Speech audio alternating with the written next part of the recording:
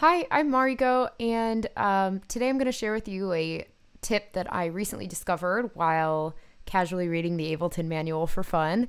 And it's super useful. Kind of can't believe I didn't know how to do this before, and I'm going to share it with you today. So let's take a look at Ableton. So what I have here basically is just a little portion of my live set here in session view. And what we're going to do today is see how we can fade out a looping clip over time without having to do it manually. So you're going to automate a fade out in session view. So here in arrangement view, right, just so you kind of get an idea what we're doing, right, it's really easy to create a fade. So all I have to do is take this little fade marker and just drag it over.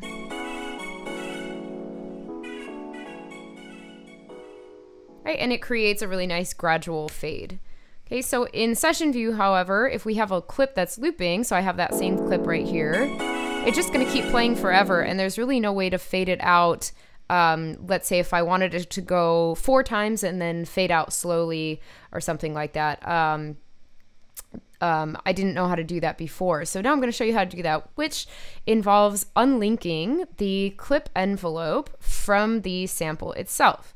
So here you can see I have down in this corner a couple buttons here. So you want to make sure, if you're not seeing all 3 of these, you want to make sure that this last one is toggled on. So that opens the envelope, the clip envelope. Okay, so next I'm going to click on this button right here that says linked. Okay, and what is going to happen is that it's going to unlink the clip envelope from the sample. Okay, so it's a 4-bar sample we can see here. When I hit unlink, you'll see these sort of light blue brackets, which represent the envelope, as opposed to the actual sample. And it's also 4 bars. So what I'm going to do is, just for example's sake, we're going to say that I want the sample to repeat twice. So it'll be 8-bar phrase, and it's going to slowly fade out over those 8 bars. So I'm going to go here to the length, and I'm going to click type in 8, and I can see the clip envelope has doubled.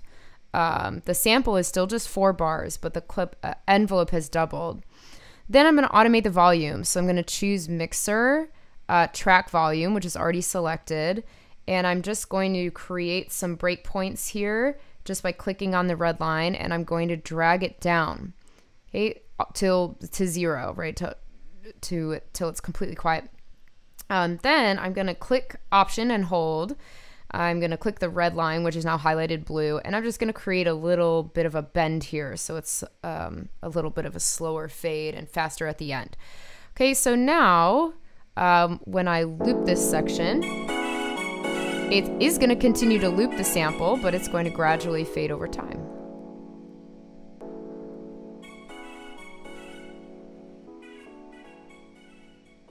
You can see how it could be really useful if you're making transitions from one track to the next and you want the previous sections to fade out, but you don't have enough hands to do so. So anyway, that's just a really cool trick. It's called unlinking, or unlinking the clip envelope from the clip. And I hope that's useful for your set. So if you have any other ideas for Ableton tutorials, feel free to comment below. You can check out some of my other tutorials on YouTube. And I hope that's helpful for you.